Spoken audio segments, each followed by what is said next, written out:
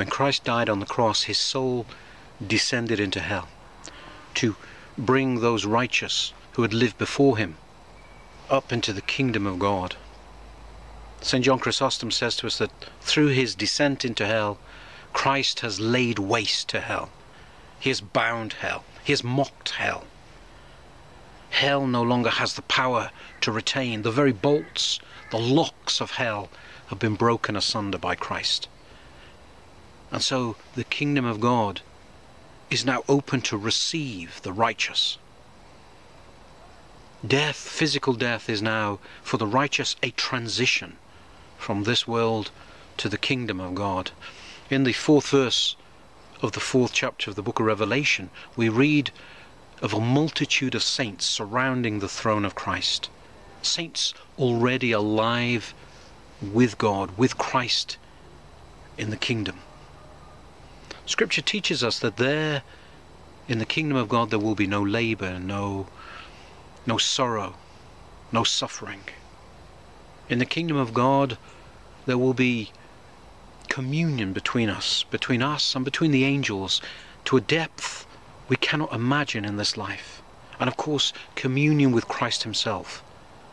We're taught that we will not be servants so much as heirs with Christ in the kingdom of God, called to serve him eternally as heirs, to live and glorify him in his kingdom. And we will see, the scriptures say, God face to face. We will know God, but not completely.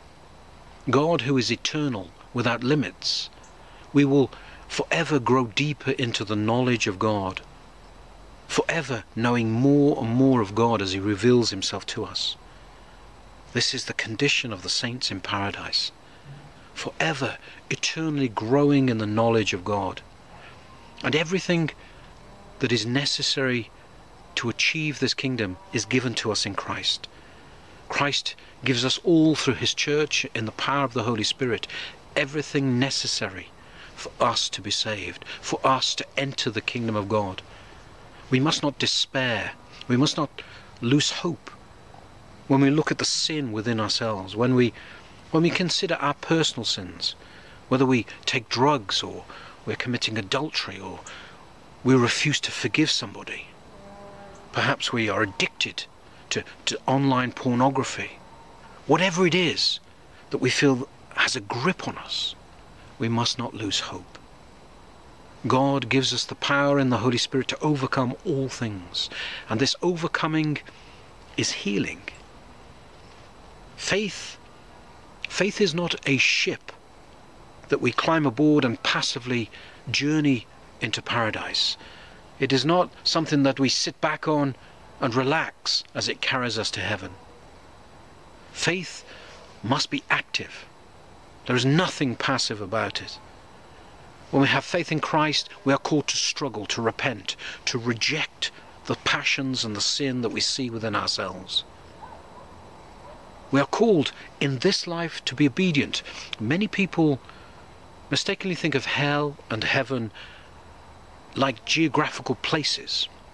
In fact, there is nothing physical or geographical about the kingdom of God.